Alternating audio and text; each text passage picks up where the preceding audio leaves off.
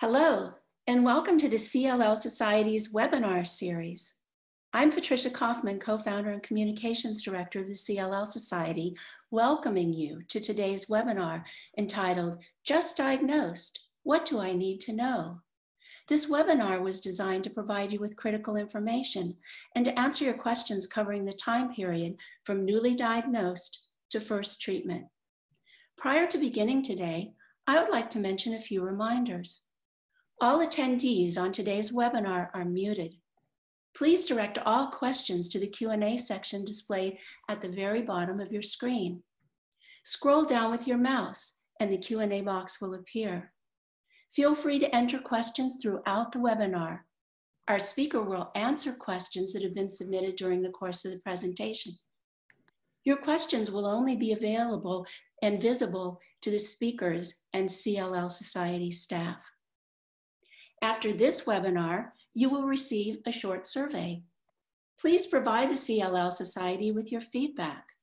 Your comments are very important to us as we continue to build this educational resource and plan for future webinars. This webinar is being recorded and made available to everyone on our website at cllsociety.org under Support Group Education section as an archived educational activity, approximately 1 week after the completion of this webinar.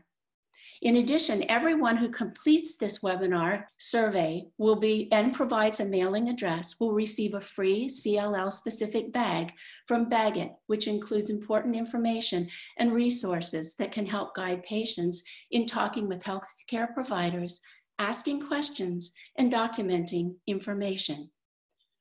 We'd like to thank Genentech, Bristol Myers Squibb, and Adaptive Biotechnologies for making this webinar possible through their grant support.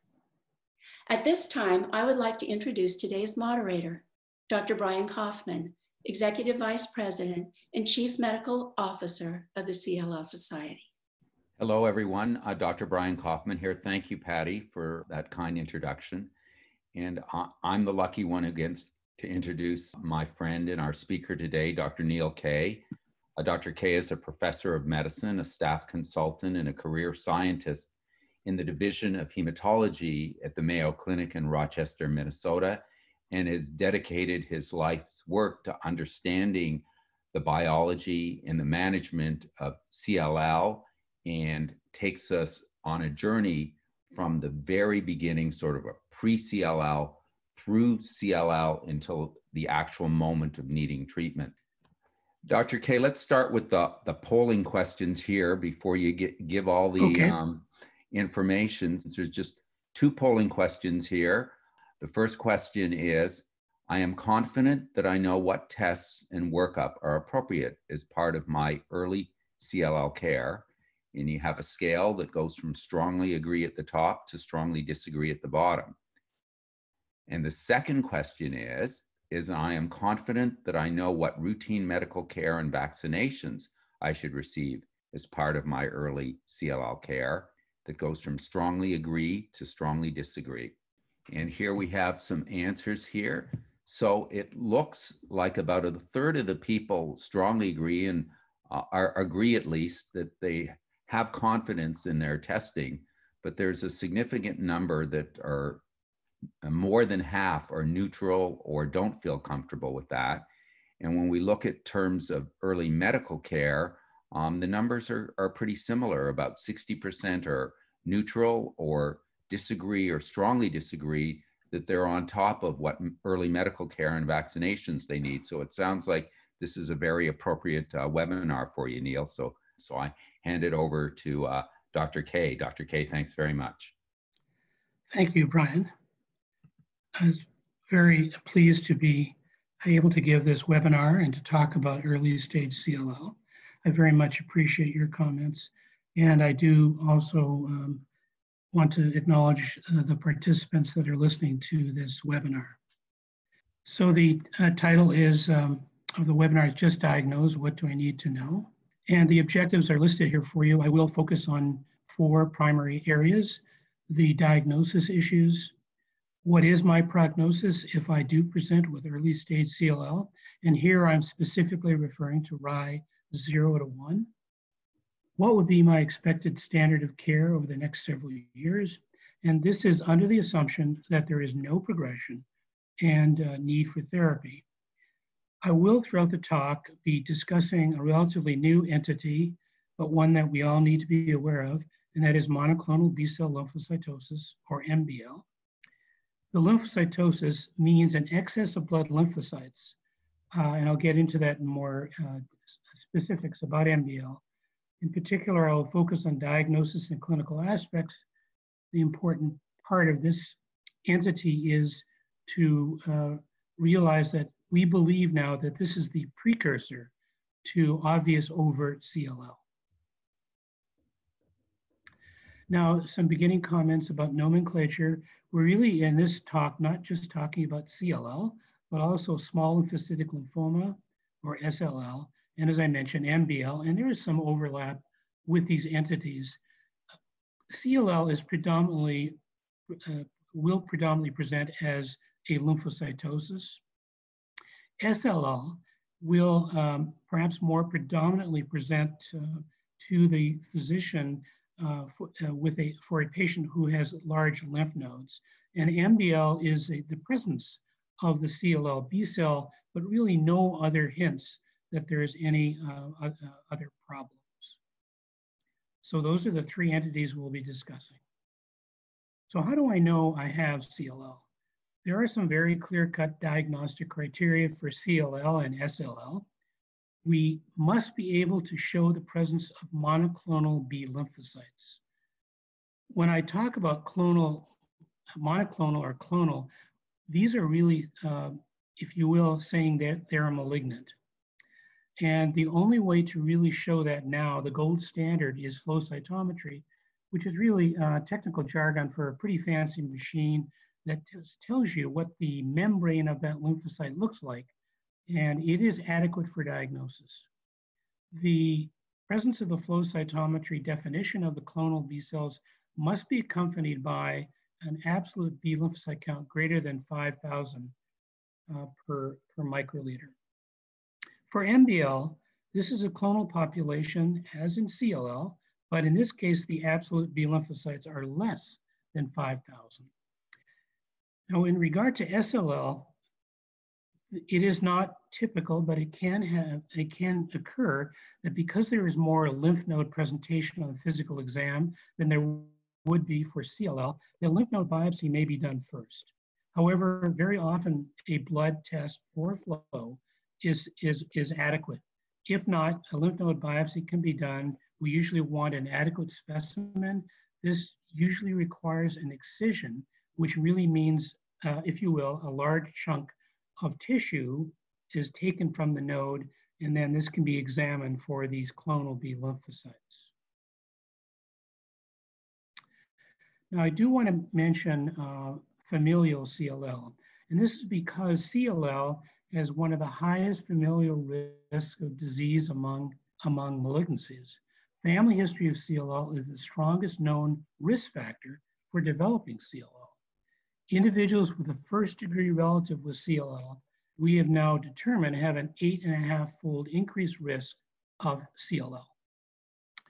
Now, it is also important to realize that the prevalence of MBL in first-degree relatives of CLL is 13 to 18%. We and others have found this. It is higher than the 5 to 10% prevalence of MBL found in the general population. In other words, those individuals who are not part of a family, but are, if you will, sporadic CLL patients. We now know that there are 41 genetic variants for CLL susceptibility. When I say genetic variants, these are 41 different genetic sites that predict for the development of CLL.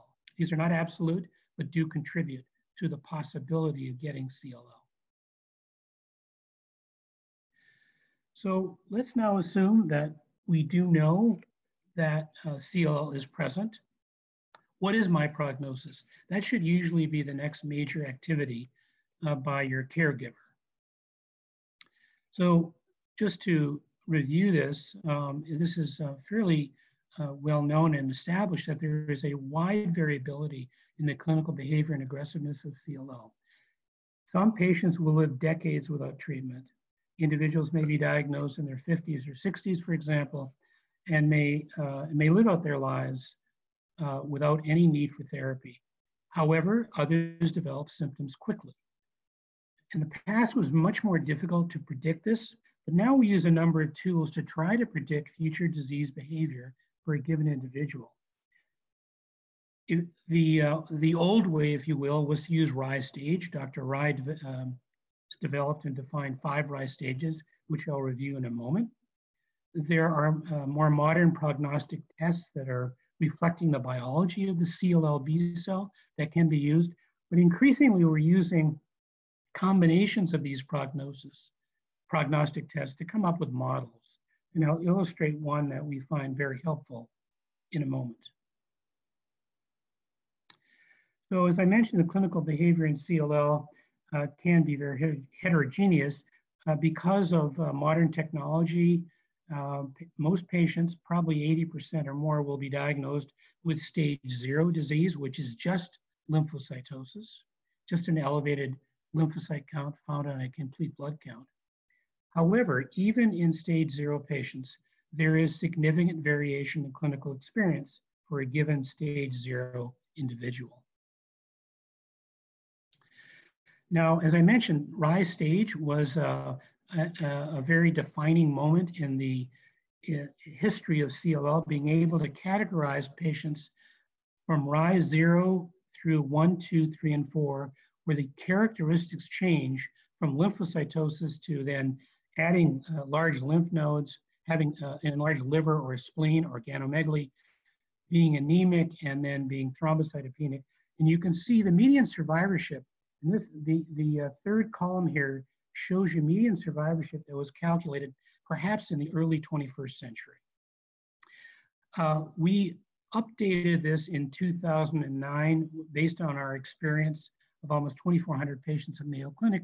And you can see that for RISE 0 and 1, there was a definite increase in the overall survivorship to 168 and 120. But notice that particularly RISE 4 and 5 had a significant increase. And this is probably because of the efficacy, the benefit of chemoimmunotherapy with protocols such as FCR.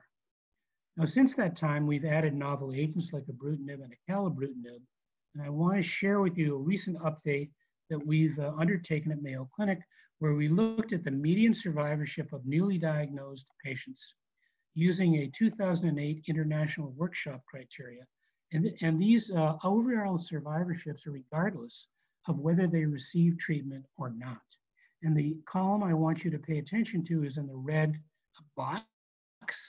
You can see that the median overall survivorship for 0 and 1 has really not changed that much. It is around 154 and 140 for RISE 0 and 1. And even with the advent of novel agents, we're still looking at overall survivorship that, while improved from the early 21st century, are still holding at about the same level. Now, how can we improve upon predicting risk of progression for a given CLL patient? We, along with the colleagues in the German CLL study group, looked at multiple markers. These are multiple different prognostic markers.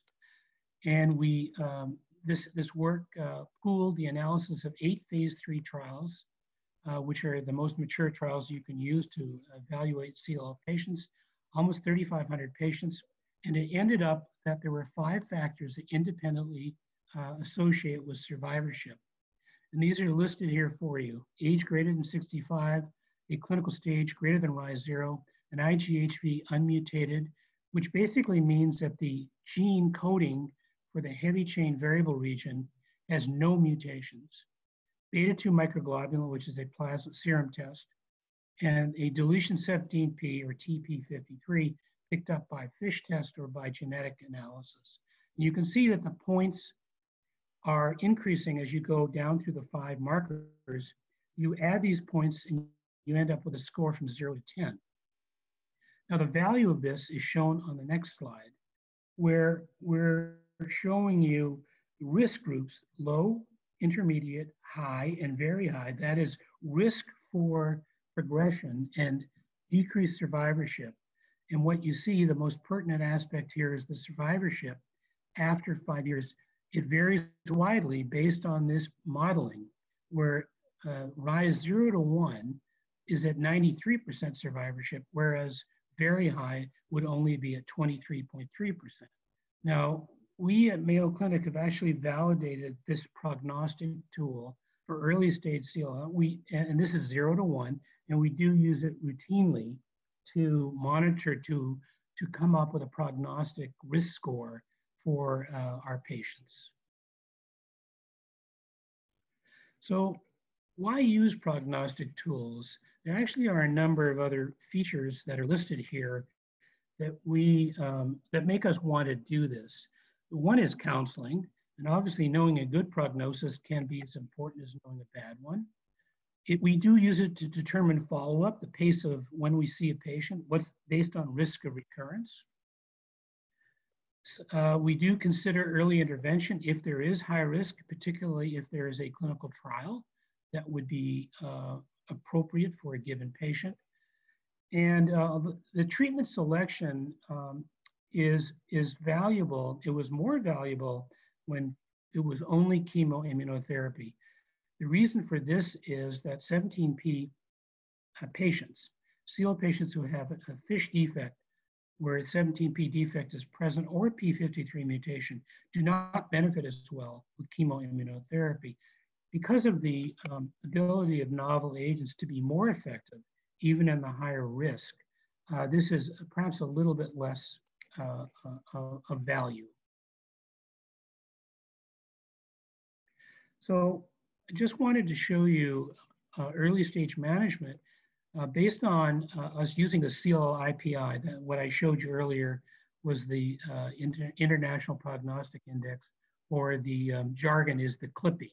So if we have an early stage asymptomatic patient and they're segregated based on the CLIPI, if they're lower intermediate risk, we would probably mostly observe. But if there was a clinical trial with a low toxicity agent that had some favorable preclinical activities, we might consider counseling the patient to go on that trial. However, if the patient is high and very high by the CLIPI, as you saw, the survivorships are very much different than the low and intermediate risk. And so we would either observe them perhaps with an increased frequency of maybe every 3 months instead of every 6. However, we would potentially offer a clinical trial, and I will mention right now there is a clinical trial for high and very high risk, where these individuals are randomized to acalabrutinib alone or acalabrutinib with obinutuzumab. There is a placebo arm for individuals who are low risk.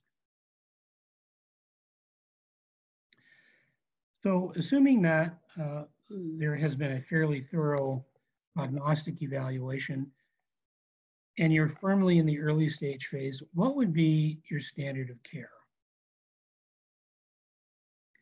So this is basically a practice plan that we use at Mayo Clinic. And in regard to the initial evaluation, I want to go through this for you. What we recommend is that there be a hematology consultation. There are 2 reasons for this. One is that flow cytometry, that fancy machine I told you that maps the outside of the CLL B cell, is absolutely essential in confirming the diagnosis. There can be look-alike diseases, but they're not CLL. So it's important to have an experienced consultation in that regard. In addition, we have found and published that there are differences in overall survivorship for CLL patients depending on who they see at some time early in their course. In other words, expertise matters. And we can talk about that more perhaps in the Q&A, but we think it's important to have, if you will, a CLL-ologist see you at least once during the initial evaluation. The blood work that we consider important to do is a complete blood count with the differential of the white cells that are present, a platelet count, so-called complete blood count, chemistries that help us to assess liver and kidney function. The reason we do that is that ultimately if a patient is going to require therapy, it's important to know if their liver and kidneys are working well. We do like to check the immunoglobulin levels, IgG, IgA, and IgM. 50% of all patients will ultimately develop low levels. The reason this is important is that these are the molecules that fight bacterial infection. And if they're low, we could replace these with intravenous gamma globulin or now intramuscular gamma globulin. They do not associate with any particular outcome, however. In terms of genetic studies, we are very keen on doing a CLL fish panel. This is a fluorescence in situ hybridization panel. I apologize for the jargon, but basically you need to know it detects all common genetic abnormalities in CLL, and there are 6. They should include a probe to exclude a diagnosis of mantle cell. The reason for that is that mantle cell can look very much like CLL, but the treatment and the outcomes are different. We also focus on the IGHV mutation status, where we want to discriminate between unmutated, that is, there is no mutation in that gene, versus the mutated status. And the reason for that, quite simply, is that the mutated IGVH patients have a better outcome than the unmutated. Now, there are some other tests that we would consider doing that aren't necessarily part of the routine. We would consider doing TP53 sequencing. This is, again, reading the genetic code of the gene. We would particularly favor this if during the first year, even though the fish test was negative for 17p, if the patient had more aggressive clinical behavior that was inconsistent with low risk. We don't necessarily do a bone marrow aspirate biopsy unless a patient was on a clinical trial, so we do not consider it necessary for the initial workup, considering that the blood is sufficient for flow cytometry. However, if the patient develops low platelets or is anemic or symptomatic, chills, fever, night sweats, we would consider doing a bone marrow. CAT scans with contrast, looking at the chest, abdomen, and pelvis are not typically done initially, but if there was a predominantly small lymphocytic lymphoma type presentation where there was a considerable amount of enlarged lymph nodes, we might consider doing it. So what do we do with the newly diagnosed asymptomatic CLL patient? Typically, and again, this is typical, for year 1, there would be a CBC and exam every 3 to 6 months. We would be thinking about seeing the patient more frequently if there's high-risk fish, such as 17p or p53, found in the initial evaluation. For year 2 and beyond, if the patient has been stable with all other parameters, feels well, no changes in physical exam, we might increase the follow-up to every 6 to 12 months. And again, we still intermittently evaluate kidney and liver function for the reason I stated earlier. There could be additional testing, particularly if there is recurrent bacterial infections. So one thing that is important to know is that even if patients are not advancing in terms of, say, rise stage or having more obvious progressive CLL, there still is a risk for recurrent bacterial infections. And we consider that due predominantly because the immune system is not completely normal, even in early stage. And one of the tests that we would do, again, is to measure IgG, ANM, because if these are low and there were recurrent bacterial infections that were serious, we could consider the infusion and replace these proteins, and that is helpful in some. I briefly want to mention indications to start therapy.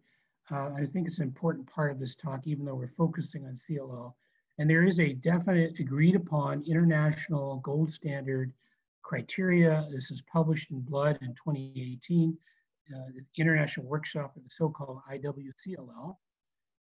The patient should have B symptoms, fever, night sweats, or weight loss, evidence of marrow failure where there is anemia with a hemoglobin less than 11, platelet counts less than 100,000, progressive and potentially symptomatic, maybe painful lymph nodes, enlarged liver or spleen, and possibly even autoimmune complications, autoimmune hemolytic anemia and immune thrombocytopenic purpura. This abbreviation, it's AIHA and ITP I put in for you because you may have seen these or heard about them. Basically, what these are antibodies directed at your own red cells or antibodies directed at your own platelets. This is an aberrant immunologic disorder and may call for therapy if other approaches don't work. I do want to indicate that one or more of these may lead your caregiver to suggest initiation of therapy. You don't necessarily have to have all of these. Very often there are at least 2 of these in a given patient who's progressing. One other aspect I want to emphasize is that in terms of indications to start therapy, recurrent infections are not an indication to start treatment. However, infections may transiently increase your total white count, but this will improve with resolution of the infection. You may see transient increases in your lymph nodes or your white cells or both, especially the lymphocytes with insect bites. I've had patients who've been bitten by a mosquito where their neck lymph nodes dramatically increase, but with resolution of the bite, they disappear. I also want to emphasize that just having a total white count go up and nothing else is occurring is not an indication for therapy. I have had patients who have had white counts well above 100,000 who have never been treated, but that's all they've had. Let me just briefly deal with monoclonal B-cell lymphocytosis in terms of the diagnostic criteria. MBL, as I mentioned, is classified by having this leukemic, this CLL B-cell in the blood. However, there are 3 types. There's a CLL-like MBL, a non-CLL-like MBL, and an atypical MBL. And I apologize for the jargon, but these have different courses, and it's important to know if it's CLL-like. In addition, to add to the complexity, there are now two types of MBL, low count and high count. The high count is based on the fact that the absolute B lymphocytes are anywhere between 3,000 and 5,000. The low count are obviously less. For the high count MBL, as I mentioned, flow cytometry should be consistent with CLL. And actually, it is now a recognized entity. It wasn't until a couple of years ago that it had its own diagnostic code. And I'll explain why that is in a moment. For an individual with MBL, there is no other abnormality. There is no other abnormality in the complete blood count. There is no enlarged lymph nodes. There is no enlarged liver or spleen.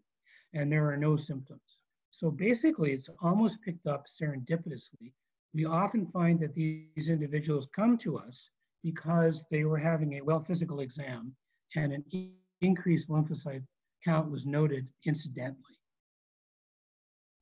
What do we do initially for these MBL high count patients? We recommend a physical exam to make sure there are no lymph nodes, the CBC and differential, and of course, flow cytometry. If the flow cytometry was done outside of Mayo Clinic and they do come to see us, we like to repeat our own because we found that sometimes we don't agree. So we want to confirm that this is CLL-like MBL. So the hematology consultation for an MBL is much like a newly diagnosed CLL. Important to see a hematologist who's familiar with this entity and determine if it's CLL versus non-CLL phenotype. And the other point to mention, just to drill down a little deeper, is that for the non-CLL phenotype, even though they look like MBL, there may be additional evaluations warranted, including bone marrow biopsies and CT scans, because these individuals may have a more aggressive course. Now, what about the clinical features? You remember I mentioned that there is some reason to have a diagnostic code for the high count. So the incidence, just to make sure that you are aware, this is not that uncommon. For an otherwise healthy individual, if we took 100 people in a given area, we might find that 4 to 5% of those out of 100 would have MBL. We now that high count MBL has an incidence of 3.5 per 100,000 person years, so it's not uncommon. It's shown to progress to CLL requiring treatment at a rate of 1 to 2% per year. However, there are complications that are much like CLL. There is definitely an increased incidence of second malignancies. And while this is more typically skin cancers, the non-melanoma type like basal and squamous, that does also include melanoma and to a certain extent solid tumors. There is also an increased rate of serious bacterial infections, and we've now found and published that this is true for both high count and low count. So while I won't get into this in great detail, we actually believe that for a high count MBL, their risk of having these complications is more significantly obvious compared to them progressing to have CLL requiring treatment. So what's our follow-up for newly diagnosed MBL? We recommend a CBC and physical exam in 6 to 12 months, and then if those are normal, annually thereafter. Additional testing would obviously be considered if there is symptoms or progressive anemia or low platelet count. Patients with low count MBL, another way of defining them is cells per microliter, rarely progress. Patients with high count, as I mentioned, progress to CLL requiring treatment at the rate of 1 to 2% per year. You've heard that earlier. So let's turn now, lastly, to supportive care. And we think this is a very important issue for early stage CLL. And it's sometimes, I think, is not recognized completely by all caregivers, but we do think relates a lot to management of complications that can be seen in early stage. So these are our guidelines. First, immunization, which we think is critical. Prevnar 13, which is to prevent pneumococcal pneumonia, should be initially for those who've not been immunized before, is Prevnar 13 followed by Pneumovax 23, and they should be about 2 months apart. Influenza, actually right now the CDC is recommending that almost all individuals get influenza vaccinations, but we certainly would recommend it for CLL patients, and there are 2 doses. There's a low and a high dose, and we would recommend the high dose. And the reason for this is that we're not completely convinced that CLL patients respond as well to vaccination. Avoid live or attenuated vaccines. These can be risky for actually developing that particular viral infection. I'll come back to that in a moment. I'll give you more details on that. However, there is some advance that's been very important to know about. We do recommend this for our patients since a recombinant shingles vaccine, basically a particular protein codes for an important immunogenic component of the shingles virus. It's called Shingrix, and it's really quite reasonable to have that in that vaccination procedure, and I'll go into that in more detail. There should be little or no risk in accepting that vaccination. We do strongly recommend age-appropriate cancer screening and health maintenance. This certainly should apply to early stage patients, even more so because of the potential for no progression of the CLL. Yet, as I mentioned, second cancers can be seen, and I have not emphasized, but I will now, that they can behave more aggressively. Particularly skin cancers, the non-melanoma type, the squamous cell cancers in a given early stage patient may be more aggressive and needs to be followed and dealt with aggressively. And make sure that we do recommend that for skin cancer prevention, that patients are educated, that they see a dermatologist who knows about full skin exams. That's basically the terminology we use. And we want our patients to definitely get at least an annual exam for a full skin or a whole body skin exam by a dermatologist. If there is no, if there's no pre-malignant or malignant lesions, you could probably go every year, or maybe 1 to 2 years. But if there is a skin cancer detected, we recommend going to that dermatologist perhaps every 6 months. With regard to the immunizations, I neglected to mention, but there are some very nice CDC guidelines, and I've included the website for those guidelines. However, I do want to get a little bit more into the pneumococcal pneumonia guidelines.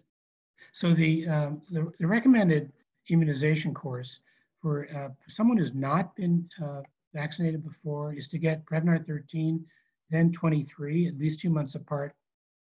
Then you could get another dose of 23 5 years after the previous one. However, for individuals who are older, 65 or over, it's probably appropriate to get one dose of Prevnar 23 at least 5 years after the most recent one. For individuals who are 65 years or older, perhaps only one dose may be appropriate. Part of this is complicated for CLL patients again, because the guidelines aren't that straightforward. And also, as I mentioned, we do not know for sure how vigorous the vaccination response is. We are, and others are continuing to look at that. Now, the cautions for vaccination are in this complicated slide.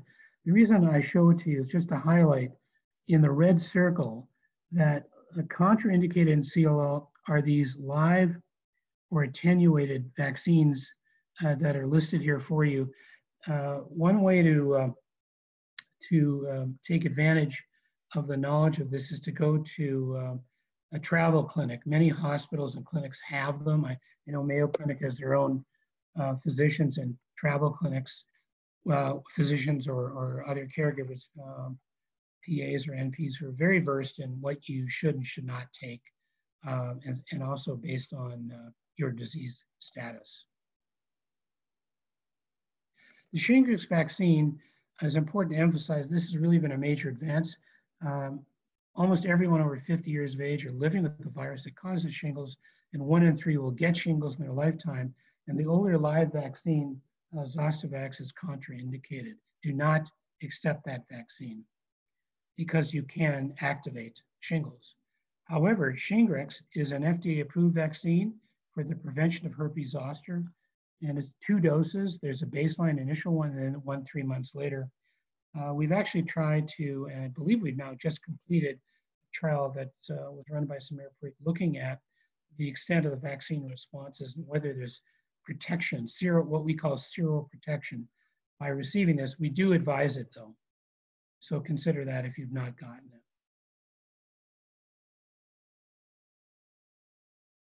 it. Additional considerations, again, I'll emphasize intravenous immunoglobulin.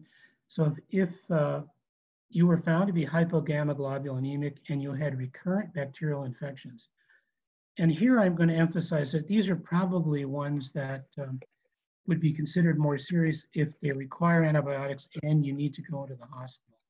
If these were seen 2 or 3 times per year, we do consider the administration of intravenous immunoglobulin, IVIG. You can now get these intramuscularly as well. Antiviral and pneumocystis prophylaxis would not be recommended for early stage patients, only those on certain therapies. PET scans, I raised that to your conscious level because sometimes it would be done if your caregiver thought that there was a transformation, perhaps to what's called Richter's transformation or secondary development of Hodgkin's lymphoma. So those might be indicated if there was a change in your physical exam. Transfusions would not necessarily be relevant to you as an early stage patient. However, patients who do progress on our own therapy, in the old days of purine nucleosides or alemtuzumab, we were concerned about getting graft versus host disease and would irradiate. I don't think that would be necessary for an early stage patient should they require a transfusion. So in summary, this is my last slide. Most early stage CLL will have no need for therapy for years. There are new tools, as I reviewed for you, to predict risk for progression, and I think are important to get up front as soon as one does have that diagnosis. Very important to be aware of clinical complications, such as predilection for serious infections and second cancers. And as I highlighted at the end of my talk, supportive care can be helpful for prevention and management of clinical issues. Brian, I'll stop there and be happy to answer questions. Thank you, Dr. K. This was really helpful and very thorough and kind of packed in with a lot of information here. And I want to reassure people that this will be available on the website within a week, both the slides and the audio to go over it. Because I find with my CLL knowledge, I've got to go over things, read papers 2 or 3 times to get it all sinking in. We have a ton of questions. Let's do our polling questions first. And let's take a look here. So, quite a movement there in terms of, I think people are more confident in terms of what tests they need, and certainly more confident in terms of what early care. And so that's what we wanted to do, and we're really pleased. We have a ton of questions, and let me apologize from the front that we're not going to get them all. But so I'm going to ask you, Dr. K, if we can make the answers kind of is, well, they don't have to be rushed, but we'll go through them. Let me start with one. I'll try to be cryptic. Yeah, one question that a lot of people ask, that these are kind of more philosophical questions here, is why did I get CLL? I get that question's shown up in a number of different ways. What do we know about that, or do we know anything? Great question, and let me mention relatively quickly, CLL is the most common leukemia in North America. And we believe that in large part, it is genetically determined. As I mentioned, it has the highest rate of familial incidence of all the leukemias.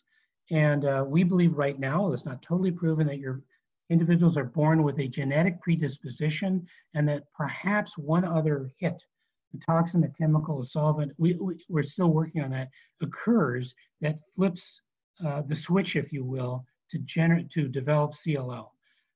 We don't think it's necessarily related to any other obvious exposure. We've looked, one of my colleagues, Susan Slager, has looked extensively at the epidemiology, that is the lifestyle and the past medical history, and not a lot comes out. What does come out is that people are born with what we call germline genetic changes. These are what you're born with that seem to predict. And so there is a genetic predisposition and something else, which we're still working on. So a follow-up question that's similar to this is, why do some people with similar disease have symptoms, painful nodes, enlarged spleen, fatigue, and other people have no symptoms? Do we understand that?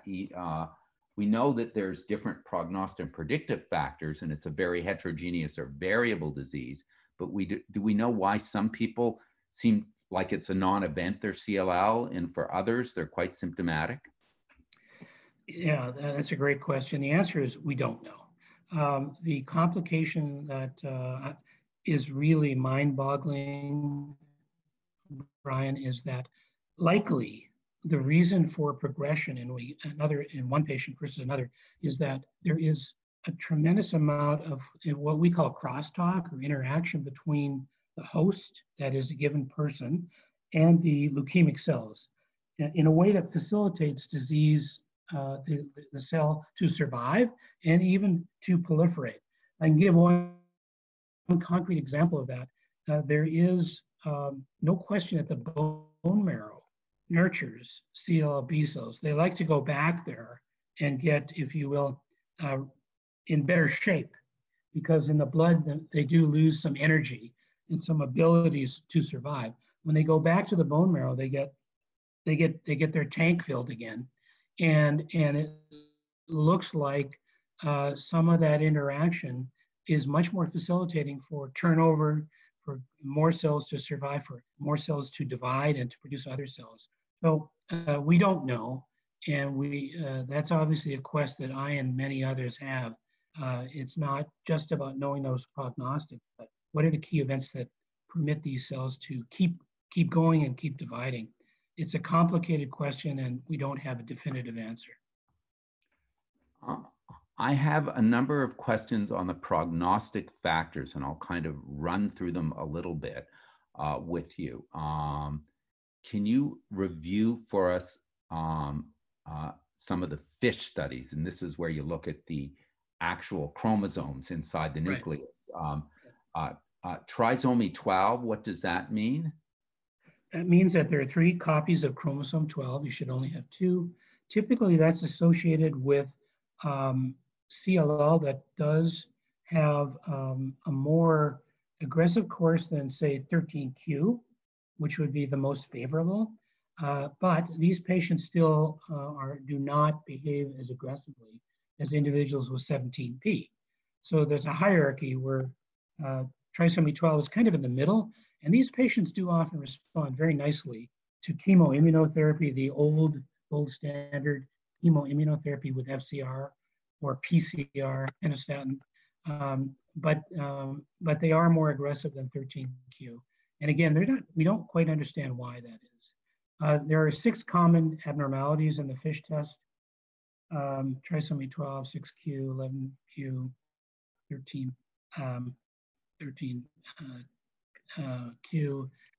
and then having a normal FISH test. And then I mentioned that the FISH panel includes an ability to discriminate between CLL and mantle cell lymphoma because they can look alike.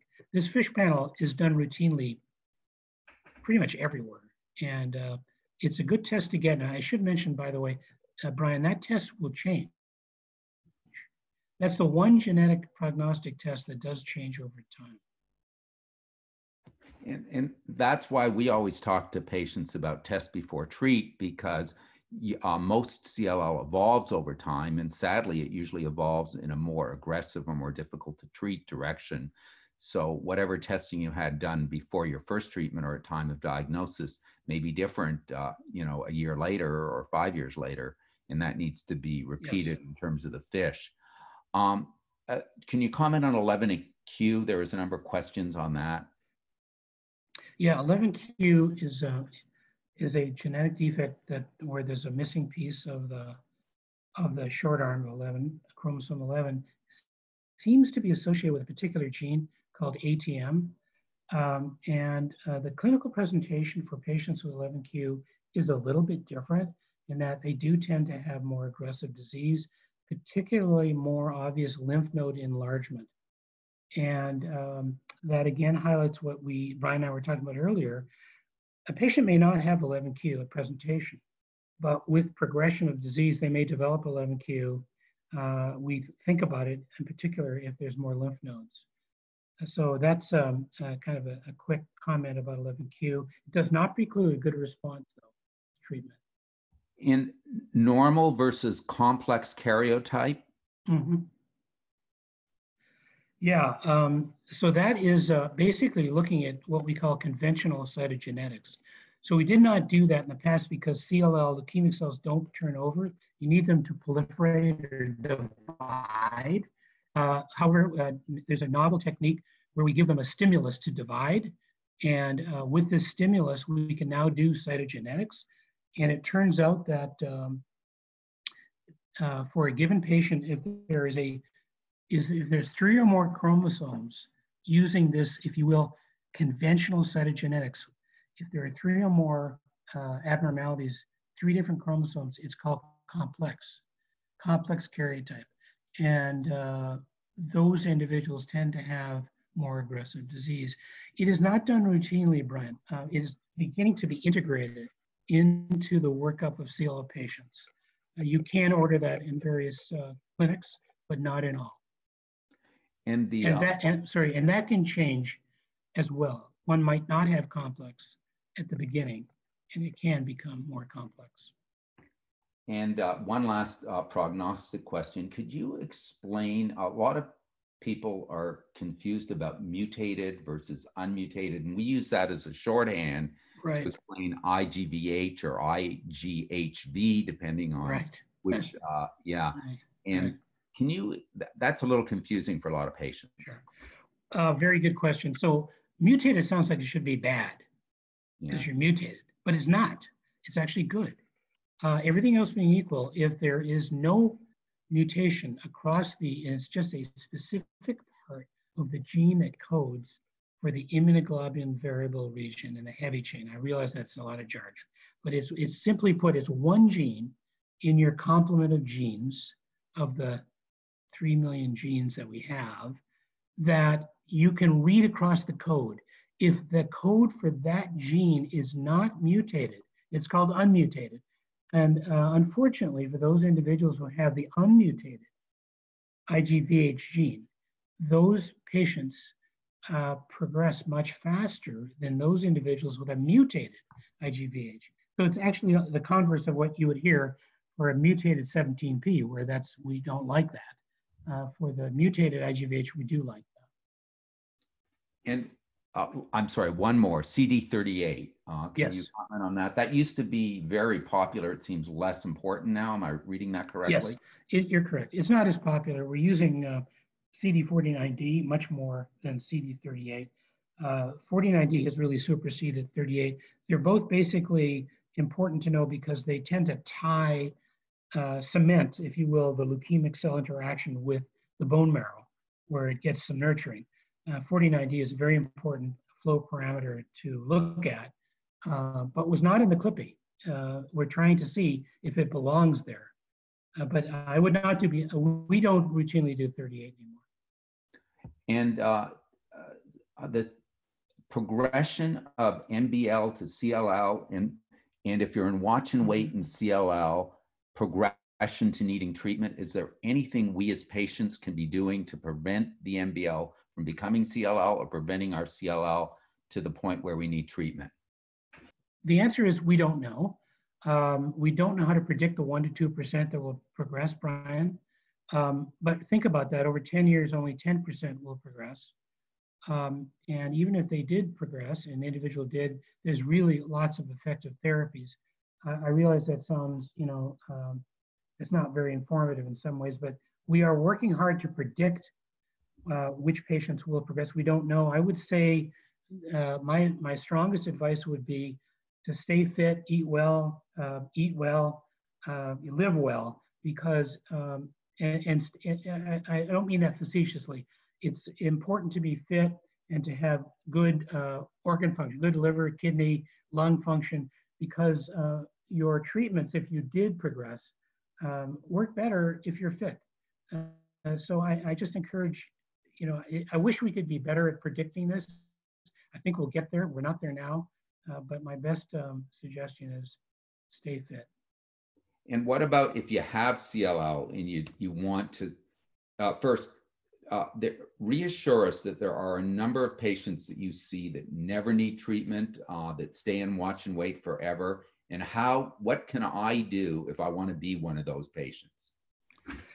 Yeah, a great question too. The old literature, it might be still close, is that 70% of all CLL patients might never require therapy.